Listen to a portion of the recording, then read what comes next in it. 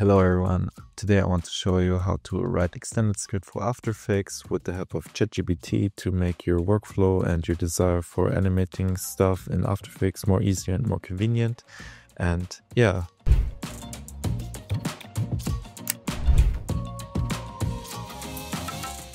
So here I wrote some codes in a different kind of code written program. And for example, here I have one which multi-duplicates my layers. So I can run it here in my After Effects. I go back to my After Effects here. I can write then the number, for example, 25. And as you can see, it now duplicates this bolded or this round shape that I have like 25 times here in my comp. I can select them all, run maybe this randomize script here to randomize them in my field. Now they're like all separately. And here I have one script which also changed the colors, for example. So now they all have a different color and I can easily like build like this my scripts, and it's really useful. So this is just one example to really make great use of this AI extended script writing. And I will teach you today how you can do it on your own to create your own plugins that you have in mind and maybe need for your workflow. So yeah, stay tuned. So before we get started, it's good to have like a code scripting program, and one which is great and free to use is here Visual Studio Code. On this web page, I will put the download link in my video description so you can easily find it. Just a small note. To make them work like with After Effects on MacBook, I don't suggest you to download the Mac version for MacBook. Personally, I use a MacBook, but I still use like the Intel version. So feel free to just download the Windows version, even though you have a Mac version, because it's more compatible with the process that I want to teach you today. So after you install your Visual Studio Code software, we need to install one more extension for this to work. Like if you open a tool, it would look like this. We need to now just download this one, Extended Script Debugger. It's from Adobe. This is a tool to directly use it with the help of Visual Studio Pro to create like extension script. So we just click here on install. It directly says here Visual Studio Code is required to install this extension. So you just press continue and it will automatically install here. Then after we have installed, you can make sure by going here in this extension tab on the left side, it should pop up here on the left side, extension script, extend script by Adobe. So if you see it, you're perfectly done with the install progress and you can directly just dig in. I highly prefer to use, in this case, an AI system like ChatGPT. I also tried with Gemini, like this Google AI or some other tools, but I got my most success rate here with ChatGPT because I think it's more trained for, in our case, to get plugins running, because many people used it in the past. So I highly also suggest you to use this kind of AI tool. The other ones, they may have like problems and they push out errors. And I don't have this issue as much as the others with ChatGPT. So in my case, as I showed you before, so my idea was first to just be able to have a script which duplicates my shape layer that I created instead of making like Command D endlessly. I thought like there would be a quick and easy way. So I just go back to ChatGPT and really write like what I need and for what I needed. So I write like, so just before I validate my input, so the most important things I answered here. I put extended script as an input prompt. I write for After Effects. I wrote it wrong here in this case, so let's fix it. Then what I want to do, I want to duplicate my selected layers, and I want to like write down how many times I want to duplicate. So please make sure you really explain it like a baby to this AI tool to minimize your errors. So I press run and I will let him do his magic. So here sometimes something popped up. So I press here to copy it.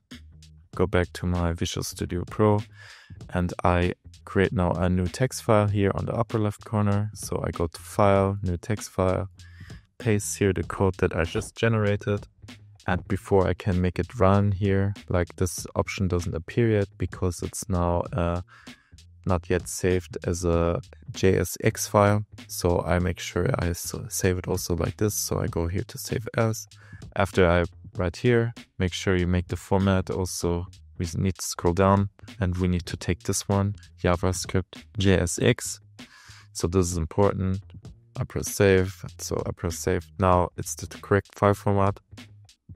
And as soon as you name it as JSX file, and because we installed before this extension script, we see now here in this down left corner, evaluate the active file in host application. So this gives us an option to directly run the script from our Visual Studio Code Pro and After Effects. We see like all the Adobe tools pop up.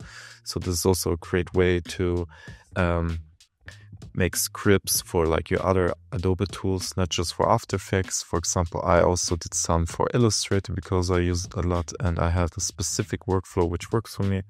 So in our case, I use Adobe After Effects 2025. I make it run. And now we see it already creates something that I wanted. So number of copies. So I already have my layer here selected. So I write like 15. Press 15 and bam, it already created now 15 things here. I can already tell the script works. So I can just continue and do my next script, which is maybe to randomize them because they're now all on top. So I can maybe now make a script which randomizes my position layers for the amount that I select. So I just dig in back to ChatGPT and write, hey, I need another extended script which positions my selected layers randomly in After Effects. So then he will do his magic. And it can sometimes happen that the scripts sometimes have an error or an issue which doesn't work directly. If that's the case, you can just copy and paste the error in ChatGPT again and re-ask them so he can try to fix it, but not lucky. And also this gives you later also an understanding how to easily read the scripts. So also ChatGPT writes like cool alerts. For example, here, please select a composition. So in case I don't select anything or I don't select a specific layer to randomly reposition. So this is a great way also to learn a bit like expression side slowly. But I make it really brainless now by just copying it. So for example, now I will try to not select anything and it should pop up this arrow. Please select one layer. So let's see if it does it. And now we see like if we don't select anything, it runs this code. So it seems to work. Now we will select them and run. And now we see the script already works. So I can be more specific and tell like, hey, make sure they don't overlap with other layers, for example. But for our case, I will just keep it simple and just go on. So the next thing is maybe to have different colors. Write me an extended script which randomize my shape layer colors that I selected. So it will give me then a new script here, make a new text file, paste it here inside, make sure I save it as JSX. So as you can see, it's really a straightforward process. And it's really easy to keep track without this. So randomize colors. Then I run the code. I make sure I selected all my layers, which is the case.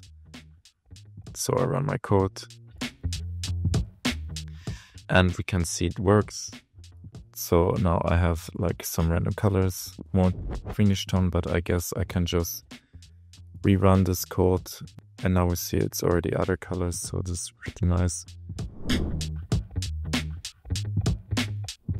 So write me an extended script which makes my layer with a wiggle expression, and then I can write like, I want a pop-up window to set up the wiggle how I want to. So this is a more complex one. Let's see if it can do it. So I paste it again and let's see what it does. So I go back and it looks already promising. So frequency, let's make the frequency 0.8 and amplitude maybe 15.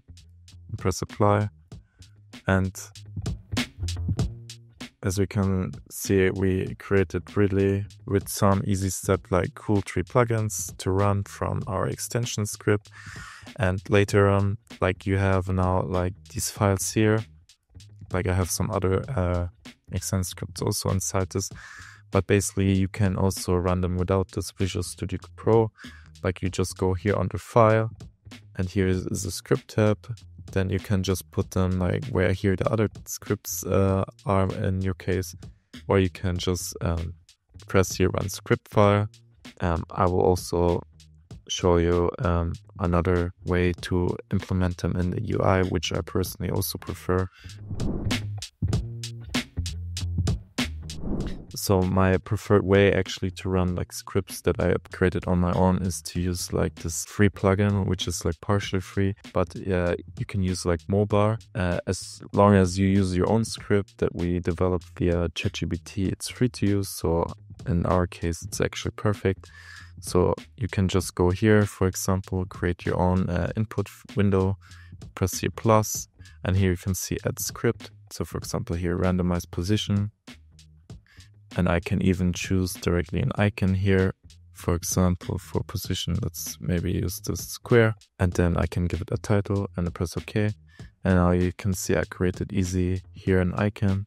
So instead of going back and forth to this Visual Studio Code input, I can easily have a button here in After Effects with my script, press here, like to randomize position.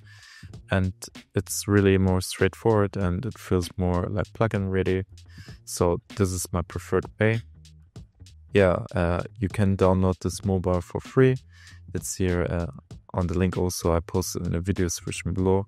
But what this does is, like, he wrote many small like scripts inside. I personally use it a lot and I really highly recommend also this plugin.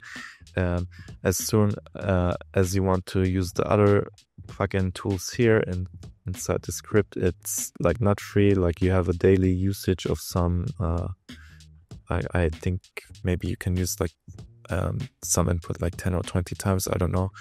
But as long as you use your own script, it's like limitless. So yeah, I hope you had fun, guys. Happy scripting, and just post below your scripts, maybe like what you came up with.